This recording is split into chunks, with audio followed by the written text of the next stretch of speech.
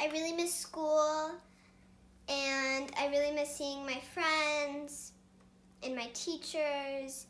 And today I thought I would read you guys a story called If I Built a School.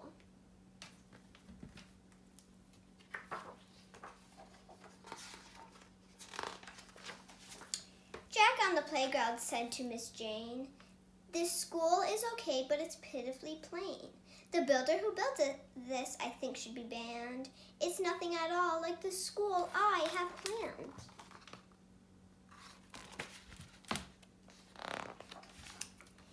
If I built a school, the first thing you'd meet are lots of cute puppies. They'd flock at your feet. But why stop at puppies? Why not a whole zoo? So I'd add a bunch of big animals too.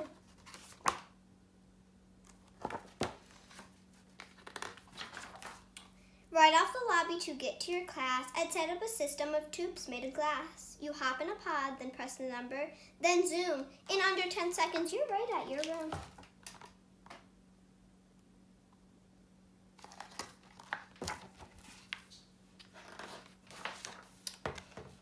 All of the classrooms are built onto towers that sprout from the schoolyard like colorful flowers.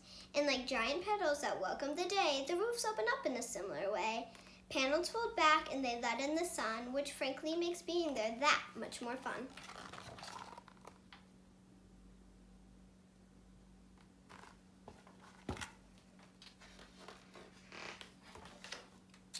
Now come see your classroom, isn't it grand? That free-floating platform is where you would stand.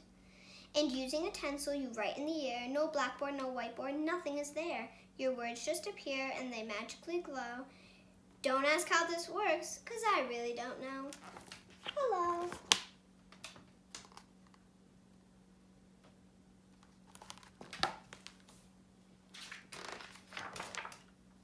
But you're not the only one floating around. Check out these desks, they don't touch the ground. These are my hover desks, see how they glide. They even have bumpers in case you collide.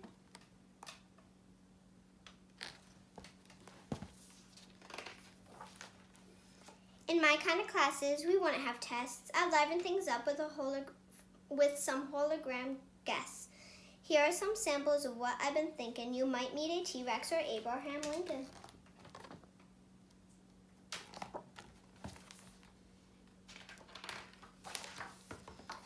The library is next, so let's have a look.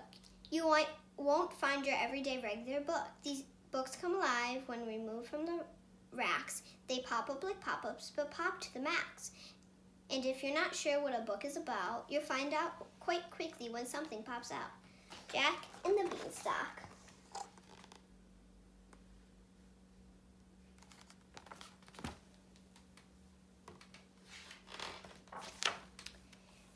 It's off to the gym. This place is so cool. Around it, please note my premarital pool. The pool is a deep oval that everyone likes. You race underwater on submarine bikes. Up there is my trampoline basketball court. It's partly a bounce house and partly a sport. There's also a walk wall in here, something new. I've added some skydiving wind tunnels too.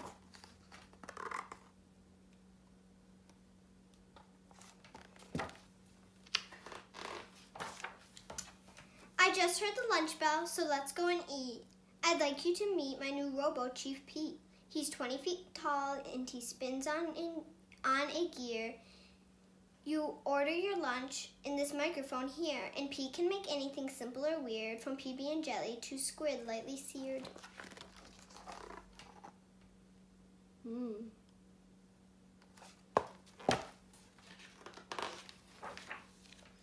Now it's time for recess. Let's head out the door. My playground is awesome, so much to explore. Fly on the zip line way up in the sky, or slide down the twisty slide 3 stories high. And after all that, if you're hot and you're beat, then you can go tubing. Now that would be sweet.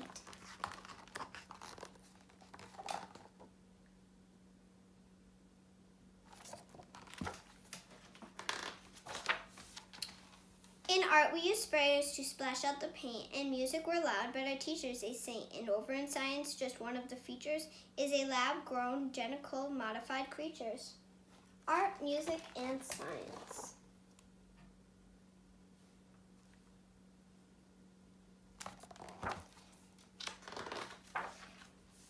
We'll visit new places, travel, explore, because we'll go on field trips galore. My specialties buses will tote us around. They dive underwater, they blast off the ground, and yes, they have wheels like our regular cars, which neatly retract when we rocket to Mars.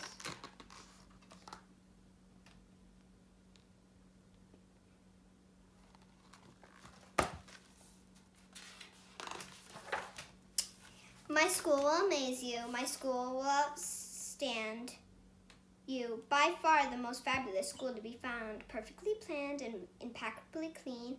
On a scale 1 to 10, it's more like 15. And learning is fun in a place that is fun too.